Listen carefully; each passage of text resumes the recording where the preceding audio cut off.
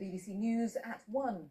One of the country's top health officials has admitted that everyone is frustrated by the low number of tests being carried out to detect coronavirus.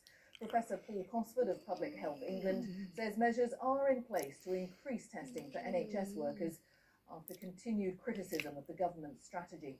The Prime Minister, Boris Johnson, used a video message to stress that that is the key to defeating the pandemic.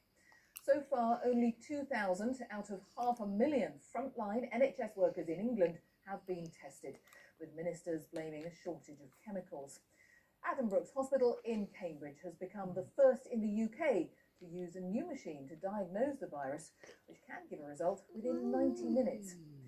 And in Spain, the number of people who've died after testing positive for coronavirus is now more than 10,000. We'll have more on all of those developments. Our first report this lunchtime is from our correspondent Richard Galpin. A desolate North London car park, not a place you'd imagine to play a critical part in the battle against coronavirus. But this and other similar drive-through locations around the country now part of the push to ramp up testing of frontline NHS staff, which is finally getting underway. The test these health workers are being given is to see if they have the virus. If they're in the clear, it's very significant. I think it's a very good idea. It was quite efficient, and it allows us to go back to work as soon as we could, really. So that's the best thing we could possibly do for our NHS staff, to be honest. Still in isolation himself after contracting the virus, the Prime Minister is yet again stressing the importance of testing.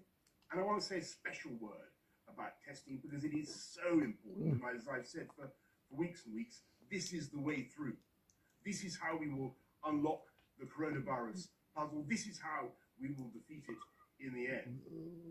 And yet, he and his government face sharp criticism that testing NHS staff and others should have been prioritised and ramped up much earlier. So far, only 3,500 frontline NHS staff out of 500,000 have been tested. And there's now a global shortage of the chemicals needed to make the tests. And this has forced the government to change tack. It's now calling for many other laboratories around the country like this one to carry out as many tests as possible. We should be able to roll out 500 a day next week, so that's 3,000 a week, and we hope soon after that to go up to around 2,000 a day, which, as you know, is in fact the total number of NHS workers who have been tested up until now. And the work staff are doing here is evoking memories of the Second World War. It's a bit like Dunkirk. We're one of the small boats. The government is putting in the bigger ships, and we hope those will get running as quickly as possible. But in the meantime, we're just doing all the best we can with a small or a fairly small boat. That's the Francis Crick Institute.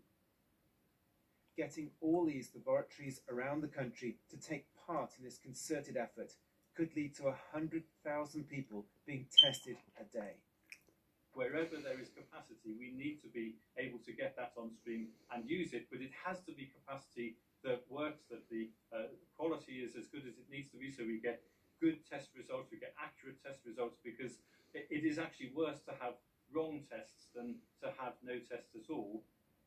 In another development, the World Health Organization is now considering whether to change the guidance about using face masks to help limit the spread of coronavirus.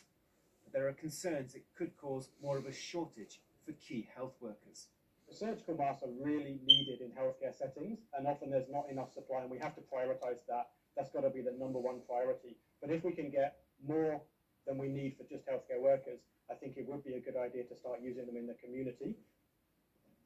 And as we get closer to the peak of this deadly outbreak, more signs today of the scale of the challenge the country now faces in the next few weeks. Already, 20,000 regular troops like these have been drafted in to provide logistical help for the NHS. But now, the reservists are also being called up, 3,000 of them. Richard Galpin, BBC News. Let's talk to our assistant political editor, Norman Smith. So the government's still very much talking about more testing, the need to do more testing. How is it going to achieve this, Norman? Well, the hope is that as more small independent laboratories come on board, they can significantly boost the rather woeful numbers that we've reached at the moment. But it's a pretty dire situation, with one leading medical research centre this morning comparing the situation to Dunkirk.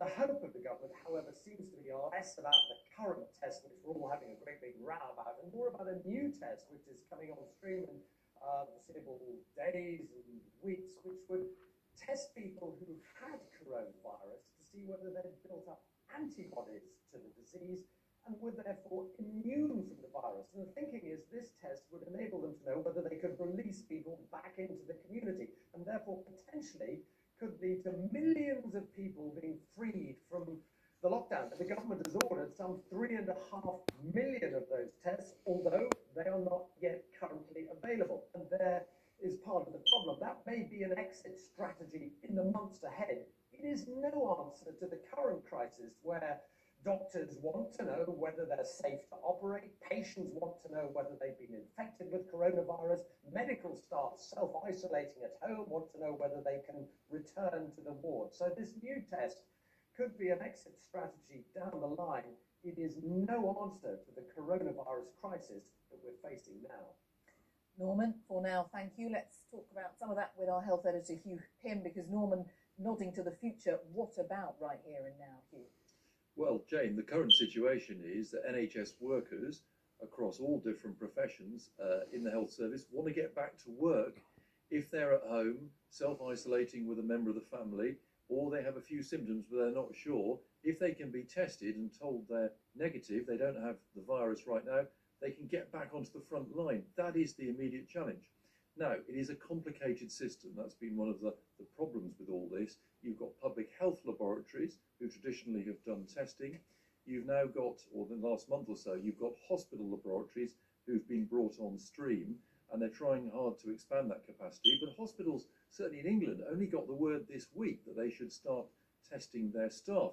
All the tests up until then had been just for patients, which is very important as well.